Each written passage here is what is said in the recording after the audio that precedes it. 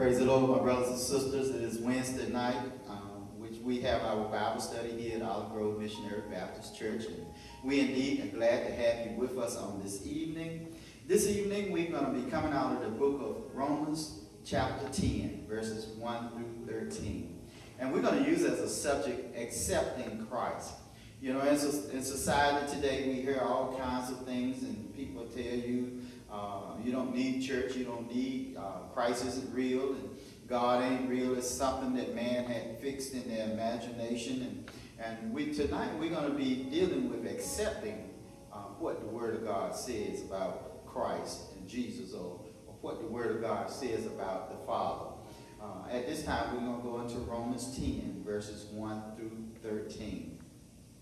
Let us pray. Heavenly Father, we just thank you, Lord, for today and allowing us to see another week, Lord. Another Wednesday night, Lord, we can learn more about you, Lord, and how you can shine a light on your word, Lord. So, Lord, we're asking, Lord, that you behind everything, Lord, that is hindering us on tonight from hearing a word from you, Lord, that our minds and our hearts may be open to you on this evening. In Jesus' name we do pray. Amen and amen. My brothers and sisters, I'm really excited on tonight. This is a very well-known scripture here in Romans 10. And it begins with Paul writing. He says, in the first verse, he says, "Brethren, my heart desire and prayer to God for Israel is that they might be saved. For I bear them record that they have a zeal of God, but not according to knowledge. For they, being ignorant of God's righteousness, going about to establish their own righteousness, have not submitted themselves unto the righteousness of God." My brothers and sisters, this is one reason why the church and we as God's people fall by the wayside, because we go about establishing what is right and what is not right, not according to the word, but according to our own knowledge. We know that God chose the Jews in the Old Testament as his chosen people.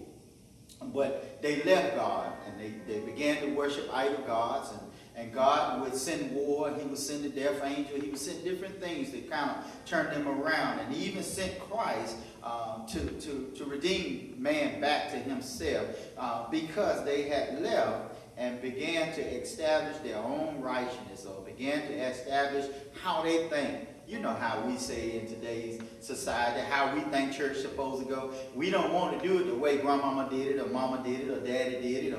Or we think in the old-time churches are primitive, or they're lacking in some way or another. But God has established certain things to be. And tonight we're going to be dealing with what God has established and through Christ Jesus.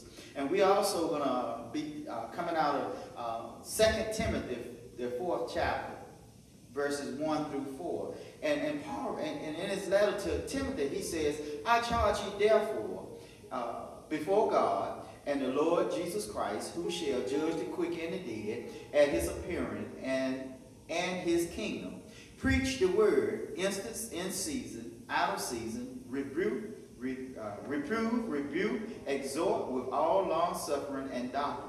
For the time shall come when they will not endure sound doctrine, but rather their own lust, and shall heap to themselves teachers having itchy ears.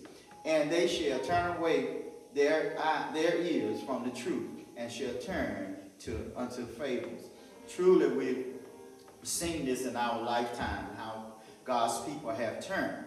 And they have created their own God, their own false God. They're sitting in church, but they're not going according to what the Word says.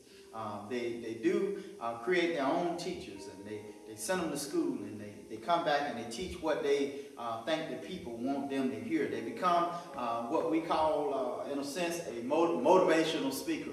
Somebody that just helps you along in life to make your life better, but they're not getting you closer to God. They're just making life seem more easier by telling you whatever you want to do is all right. As far as the sex, the drugs, the alcohol, or whatever the Bible tells us to abstain from, The motivational speakers tells us it's all right. And we have a lot of motivational speakers in churches, and some of them are pastors, some of them are ministers. But we need preachers that's going to preach the word in season, out of season, just as he's telling Timothy here in 2 Timothy 4, or we'll be ignorant, as he wrote to Romans in Romans 10. He says in the 3rd verse, for they being ignorant of God's righteousness, going about establishing their own righteousness, having not submitted themselves to the righteousness of God. Just because you belong at a church, or your family created a church, or your father or your mother or somebody may be pastoring that church, you have to submit yourselves under God. They cannot save you. The saving process comes between you and Christ. Christ standing at the door knocking. He's standing at the door. No man can come to the Father but by him. And so tonight I want you to understand that without Christ, there is no access to heaven, according to the way we read the Bible and interpret the Bible. There is no access to the blessings of God until you meet Christ on your road of Damascus. Until you meet Christ in the pardon of your sins, you cannot be that which God has for you to be until you start accepting Christ. And the 4th verse here in Romans 10, it says, for Christ is the end of the law for righteousness to everyone that believes. You have to believe that he was sent by God. You have to believe that he is our Redeemer. You have to believe that he is the Christ. You have to believe that he is the Messiah. You have to believe that he is our Lord and our Savior. You have to believe that he's interceding on our behalf on the right hand of the Father in heaven.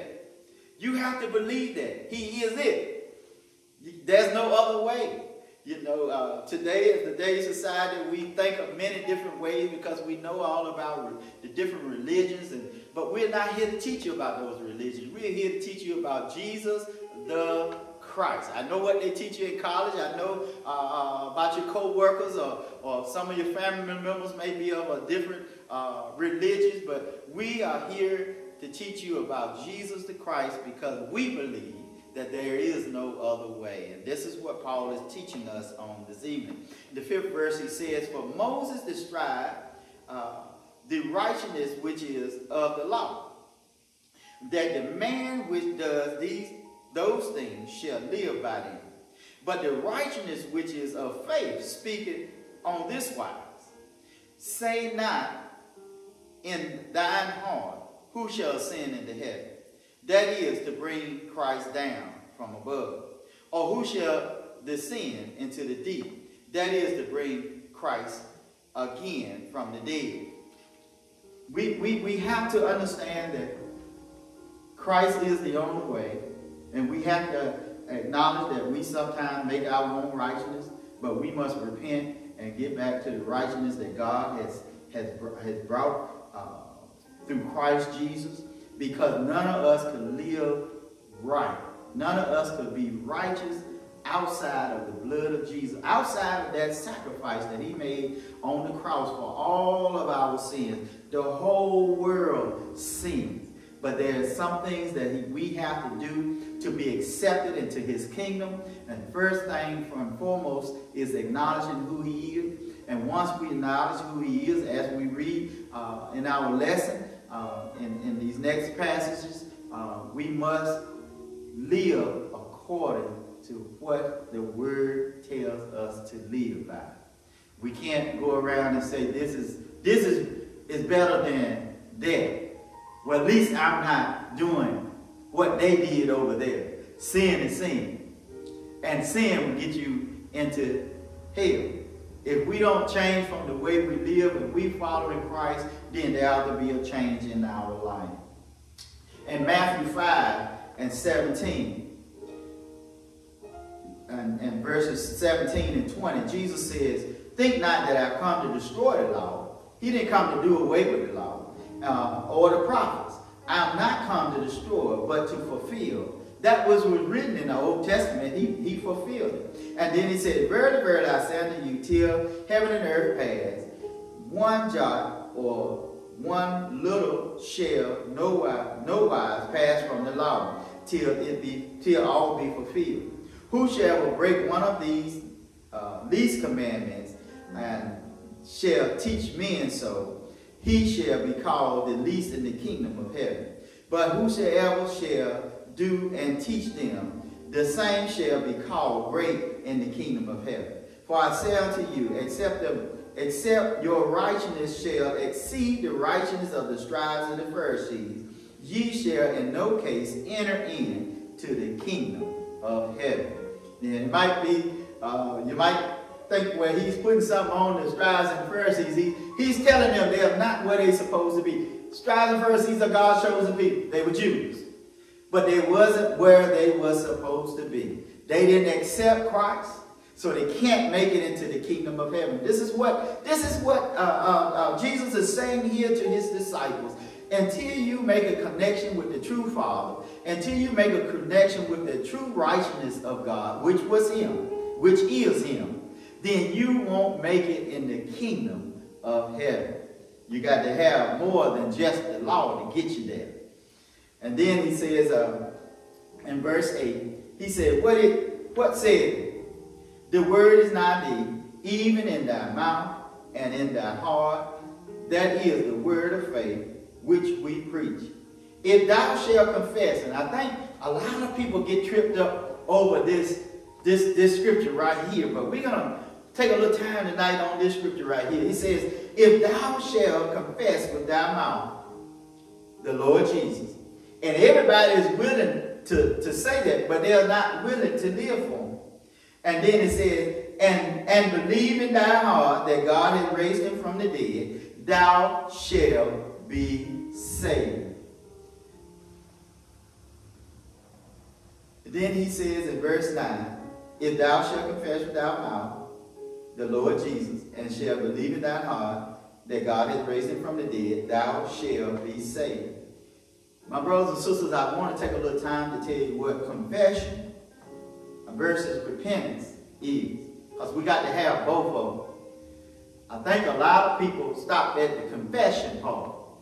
Well, a confession is when an individual acknowledges his wrongdoing.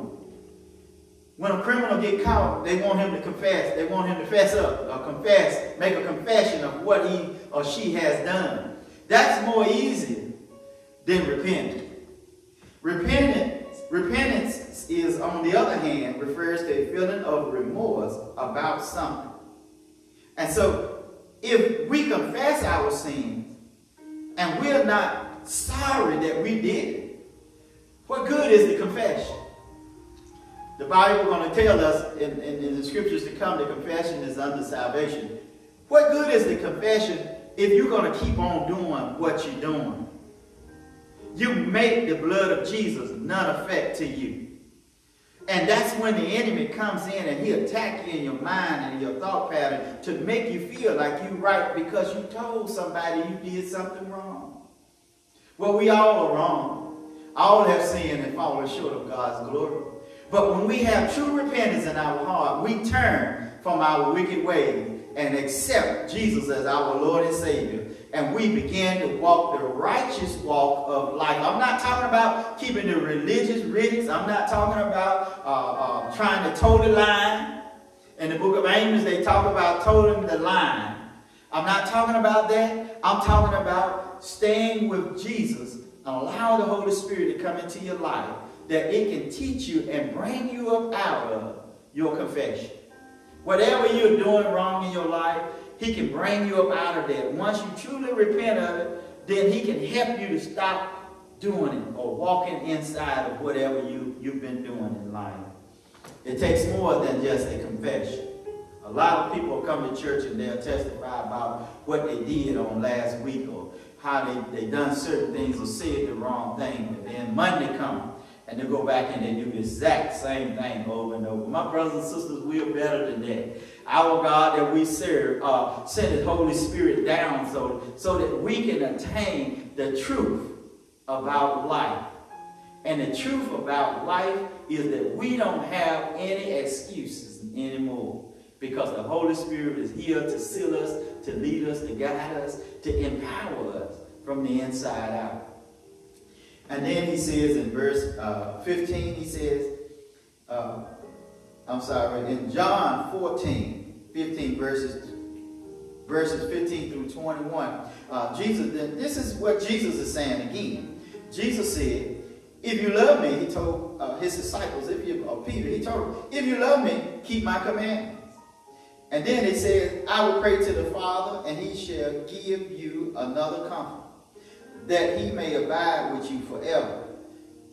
And then it says, even the Spirit of truth, whom the world cannot receive, because it sees him not, neither knows him, but ye know him, for he dwells with you and shall be in you. I will not leave you comfortless. I will come to you.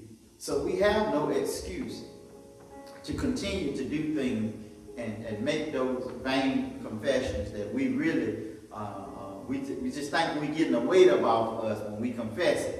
But when we're really not godly sorrowful for what we've done. God wants your heart. He don't want your confession. He wants your heart because he knows what's in that heart. He knows those hidden places. We have to open up and allow him to come in, because if we don't and we hide our hearts from God, the enemy already has us. He don't have to do anything because we do it to ourselves. And so we need to be thankful that God sent his Holy Spirit to lead and guide us. And then in verse 10, in Romans 10, he says, for with the heart man believeth unto righteousness, and with the mouth confession is made unto salvation. For the scripture says, whosoever believe on him shall not be ashamed. For there is no difference in the Jews and the Greeks, for the same Lord over all is rich unto all that call upon him. Whosoever call upon the name of the Lord shall be saved. My brothers and sisters, regardless of what race you are, if you believe in Jesus the Christ, regardless of what gender you are, if you believe in Jesus the Christ and you're willing to confess your sins and repent of your sins and change and let God change you through the Holy Spirit and through his word, then you shall have a right to eternal life. You shall be in the kingdom of God because Jesus shall bring you in there through the Holy Spirit. And so we want you to understand that you don't have to be walking around sleep, being drunk with the spirit of this world, not with the flesh of the drink, but with the spirit of this world that tells you you are all right just as you are. Start living your best life. The only way you're going to live your best life is through Christ Jesus, and you shall be saved. This is a promise that Christ made, that we will be with him, and he shall be with us.